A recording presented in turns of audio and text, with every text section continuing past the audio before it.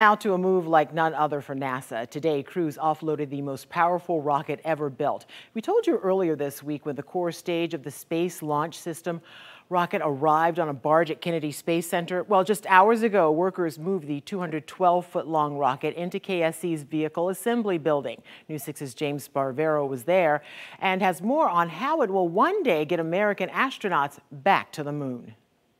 What NASA calls the backbone of the world's largest, most powerful rocket on a mission to the moon. The 212-foot-tall SLS core stage moves off NASA's barge that transported the booster from NASA's Space Center in Mississippi.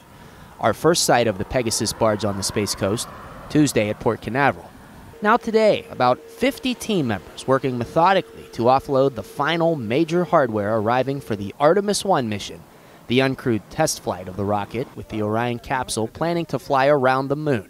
It feels really real and really close, and that's a great thing for Kennedy Space Center and a great thing for the Artemis team.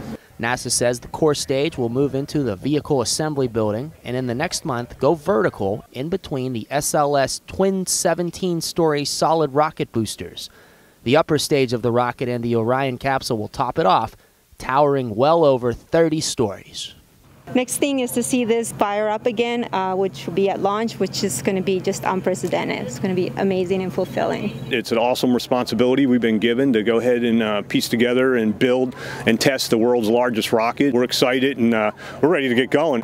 NASA admits it will be a challenge, but the agency continues to say it's sticking with its goal for the first SLS launch before the end of this year. At NASA's Kennedy Space Center, I'm James Sparvero, getting results, News 6.